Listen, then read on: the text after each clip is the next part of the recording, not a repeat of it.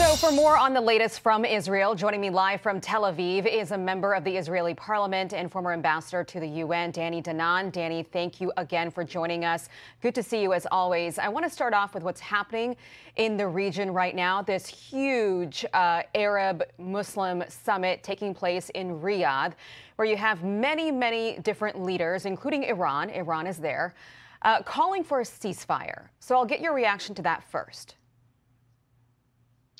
Well, first, Aisha, they are not only calling for a ceasefire. We heard very carefully the word of the Iranian leader who called for the eradication of Israel completely. So we know that Iran is spreading violence in the region. They are trying to get on board the more moderate Arab countries, not successfully so far. They know that we are fighting evil, and always the issue of humanitarian aspects. But, you know, deep inside, they know that we are fighting Hamas, we are fighting evil, and Hamas and those radical ideas, they pose a threat also for the moderate regime in the Middle East, not only for us. Ambassador, you know, it was just about 40 days ago that Fox News, or Bret Baier, sat down with MBS, and they were talking about normalizing relations with Israel. Here is MBS just this weekend on his views about Israel. The kingdom assures its absolute rejection of the continuation of the Israeli aggression, the occupation, and the forcible displacement of the residents of Gaza, and it confirms it is holding the occupation authorities accountable for the crimes against the Palestinian people. So he says the crimes against the Palestinian people, these are pretty strong words coming from the Crown Prince. Let me ask you this, Ambassador. Is Israel worried at all that by the actions it's taking in Gaza to protect its own citizens, that this might lose the progress that it's made in the last decade with the regional partners, the Arab partners like Saudi Arabia, in trying to normalize these relations? Are you worried about that? So I'm still optimistic about the Abraham Accord. I think in the future we can speak about expanding the accord.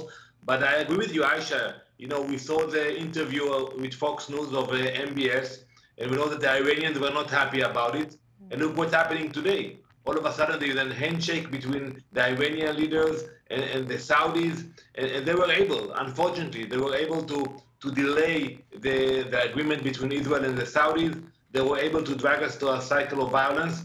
And many people asked why it happened on October 7th. What was the reason for this unprovoked attack? Yeah. I think one of the reasons was the desire of Iran to block the progress between the U.S., Israel, and the Saudis, but eventually it will happen. Yeah, I think we actually have video of, you know, the diplomat from Iran arriving in Saudi Arabia, if we can play that for our viewers right now. I mean, when you look at images like that and what's happening right now in Riyadh, is Israel able to trust these regional partners in the future to normalize relations?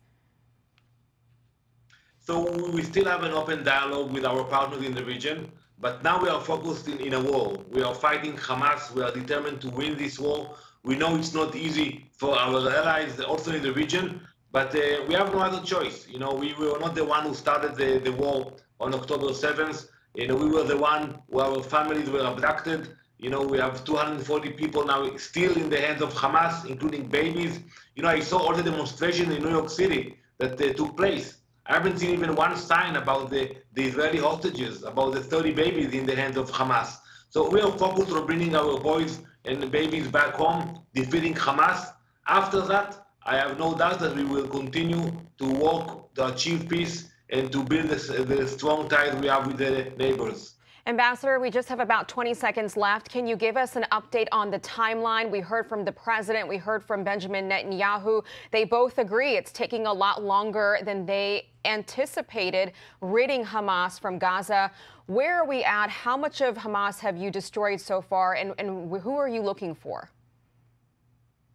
So we have a challenge here, because if we move slow, we are able to minimize casualties to our troops and to the civilians. If we move faster, the casualties will be higher. So I think we should move to take the time we need to minimize casualties, and we have the time. With all the respect to all the demonstrations, we have the time. We are fighting for our lives, and we will win.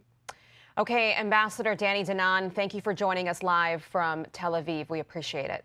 I'm Steve Doocy. I'm Brian Kilmeade. And I'm Ainsley Earhart. And click here to subscribe to the Fox News YouTube page to catch our hottest interviews and most compelling analysis.